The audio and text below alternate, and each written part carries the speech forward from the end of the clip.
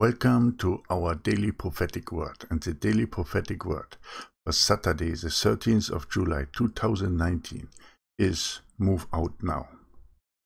Today is the end of our second Passover to Heaven timeline, and tonight to tomorrow the more of the dead will rise, and then they will help in collecting the last of the bride, and then the escape of the bride will take place around 16 to 17 of July. Please stay today until the evening, until sundown without sin. Be very close to the Lord. Pray to Him, talk to Him, not only to our Lord and Savior Jesus Christ, but also to the Father. I have an announcement to make after the prophetic word, so please stay up to the end. The daily prophetic word for the 13th of July, given by the Holy Spirit, is Move Out Now. Have you heard the sound of my trumpet? I am calling you out of the world. Are you ready to move out now? Stand up from your daily life, your careers, your riches, and your friends, and walk into my ripe fields, to gather my children and to bring them into my house. Move out now. There's no other day, not tomorrow, and not in 1 week or 1 month.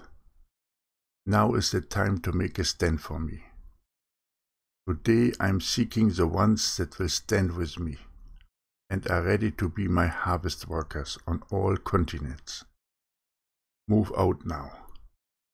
Are you my true sons or daughter? Are you willing to lay your life down for my kingdom? Is your heart filled with my love? Step forward into my glory so that I can bless you above all measures. I'm calling my true children out of the world. Move out now. I believe that many people will ask why we have chosen these elephants, the image of the elephants. First of all, it shows moving out. And secondly, it shows two very strong animals.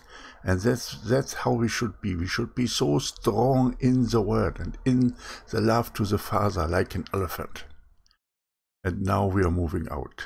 We are turning the backs to the world, and we are moving out the world and out of Babylon. I found that image very striking for it.